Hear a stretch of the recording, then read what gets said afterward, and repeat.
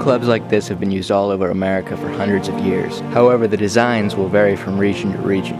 For example, in the Southwest, a lot of times they just use stones. The stones were wrapped in buckskin and then later attached to a handle. But in the Northeast, tribes like the Huron, Iroquois, and Mohican used wood. A lot of the clubs were made from tree roots that naturally grew into a ball. Later, when they started trading for steel, they implemented it into the design in the form of studs and spikes and also pins for decoration. Not too long after, however, the Indians were introduced to rifles and the war club was forgotten. This war club isn't meant to be historically accurate in any way. I just thought it'd be a fun project and I used my own design. Alright, so what I got here is 2 pieces of red oak that's 1 inch thick, 24 inches long, and 5.5 inches wide. I drew up a simple pattern on both of them. These are going to get laminated together and form the finished club. So right now I'm going to cut them out and then we're going to glue them together.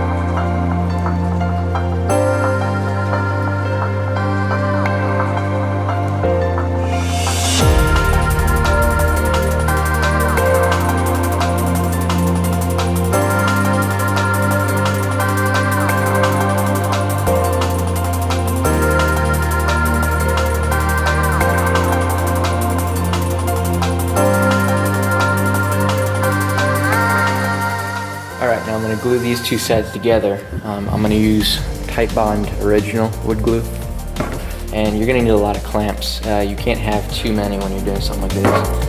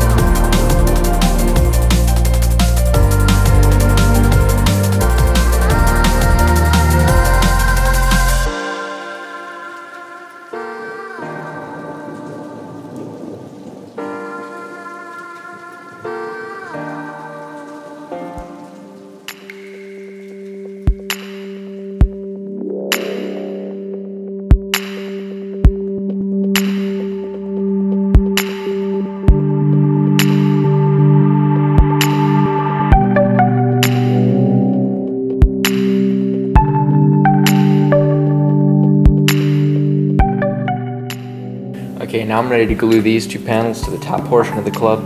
I marked up all the sides that are going to be facing each other with an angle grinder so that they bond better. I did a little bit of shaping to the handle, but when the glue is dry on the top, I'll work on that more. I have a long ways to go with that yet.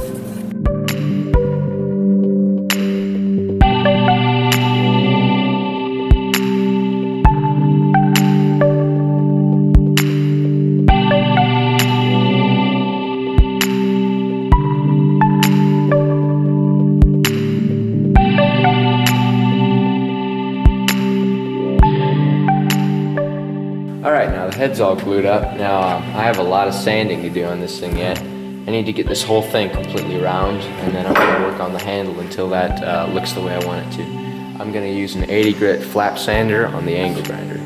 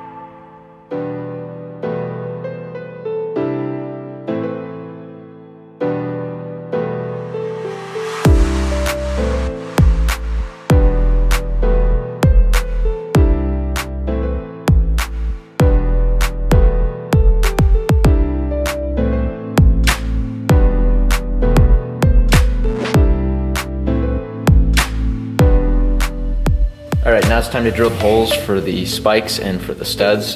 The studs are going to be 3/4 inch lengths of nail clipped right before the head, and those are going to be the small holes on the outside here. And the big spike is going to be a piece of 7/16 inch rod that's 1.5 inches long. That's going to be the big one in the middle. So I'm going to drill all the holes for those and seat them with epoxy. Give that about 24 hours to dry, and I'm going to wrap the handle.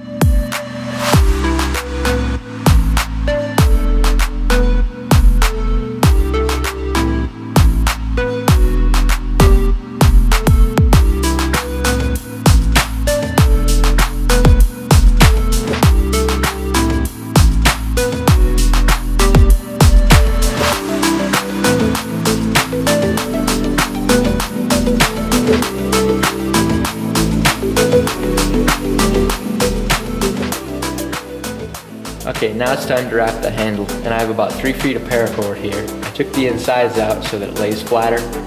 I'm going to start about 5 inches up on the handle and work my way down, and as I'm wrapping it, I'm going to be putting epoxy on the handle so that it can't unravel once it's dry.